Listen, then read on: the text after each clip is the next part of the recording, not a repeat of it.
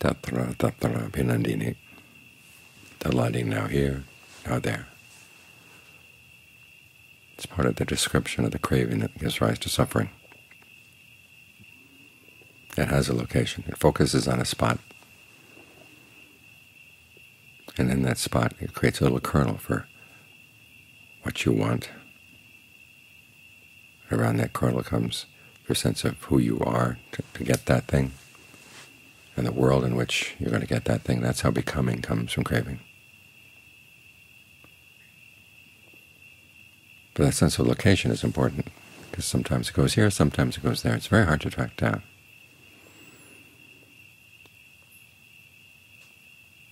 And as the Buddha points out, often we're not really clear about where our cravings are. These are the things that run our lives. And often we don't even know what we're craving. You may have a desire for a person, and you think you desire the person.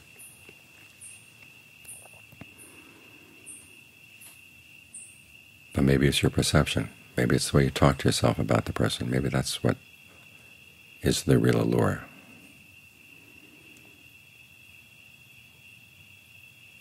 This is one of the reasons why interpersonal relationships can be so fraught. You think the other person wants you, but they don't want you. They want their idea of you. Or they're attracted to a narrative that they create around you, and it involves their identity. And of course, you're doing that to them.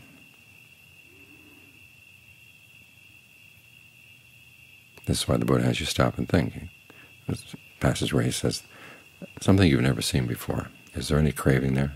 And your first reaction would be, well, yeah, there's lots of things that I haven't seen that I crave. But when you stop to think about it, it's not really the thing itself that you crave. You crave your image of it, your anticipation of it, how you paint that picture in your mind. That's where the craving is focused. So you really do want to pay careful attention to where your cravings are, because they will lead you. You know that image the Buddha gives of the fire going from one house to another.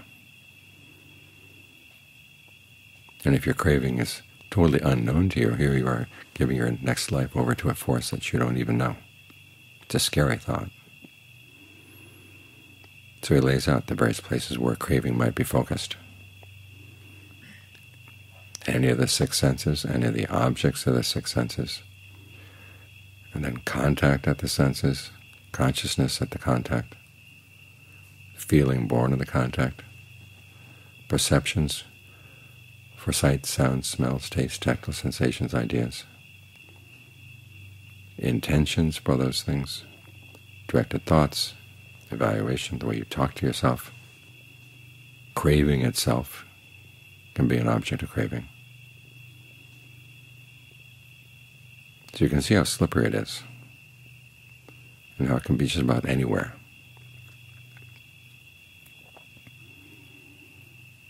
And you stop and think about it. When you die, as I said, this is going to be the force that leads you on. When you see how fickle craving is, it makes you really want to figure out some way to get beyond it. This is one of the reasons why we practice concentration, is to get to know our cravings. We're going to crave stillness of mind. It's a perfectly legitimate attitude to have towards the path. Sometimes you're told you should practice the path without any desire, practice the path without any sense even that you're doing the path. Well, the path's not going to get done that way.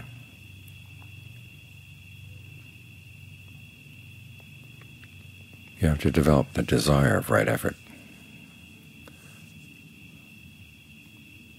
the desire to prevent unskillful qualities from arising, or if they have arisen, to the desire to abandon them, the desire to give rise to skillful qualities, and once they're there, the desire to maintain them and develop them. And that effort is directed here at getting the mind into concentration. You give the mind a location. You give your craving a location. You're going to stay here with the breath. And you're going to watch over it to make sure it doesn't move. And of course it will move, but you want to be alert to it. You're beginning to understand, well, this is what craving does. It focuses here, delights now here, and then delights over there someplace else.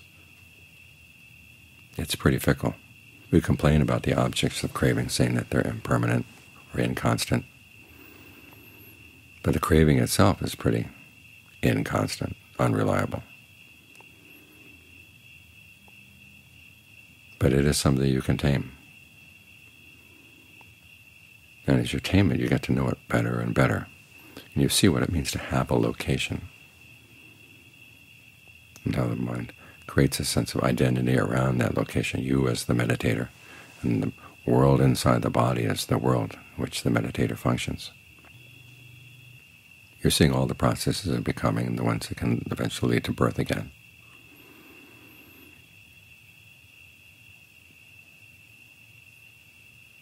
But at the same time, you're making your gaze a lot more refined and a lot steadier.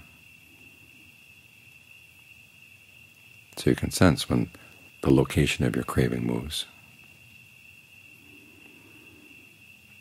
You can exert some control over it. That, at the very least, is what you want to be able to do as death approaches. So it doesn't just run off, take you someplace you have no anticipation for at all,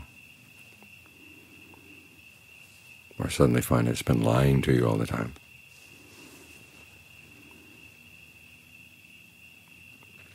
You're making an honest person out of your cravings by making them steadier, more focused, more reliable.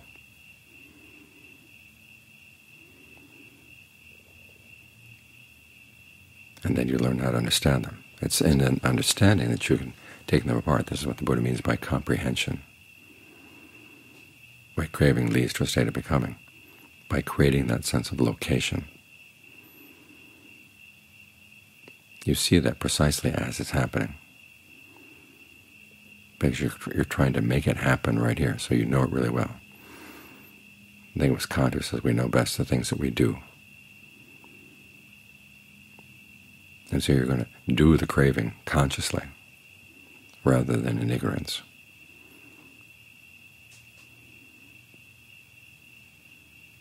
That way you can begin to see through it.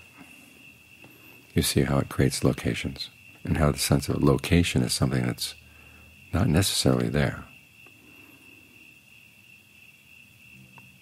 Because after all, when you get rid of craving, as the Buddha said, you're released everywhere. There is no there. As he says in one spot, it's neither here nor there nor between the two. There is no sense of space or the dimensions of space, because there's no craving there to create locations. We think the craving simply finds locations, and it does, but then it creates them too. You get really good, you can find out what it's like not to have a location. That's when you're free. So that's one of the reasons why we work so hard at getting the mind into concentration and keeping it here, so we can know this process of creating a location, exactly how the mind does that, so we can take it apart.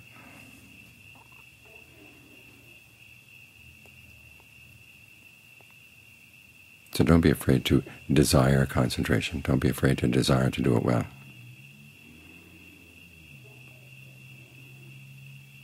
Because it's in doing the concentration and desiring it that you learn what desire is all about, what it does.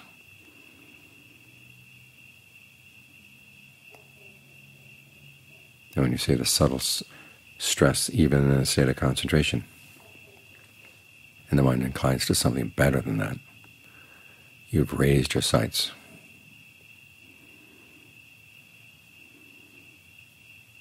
It's when the mind is inclined in that direction that the opportunity for the deathless will open up.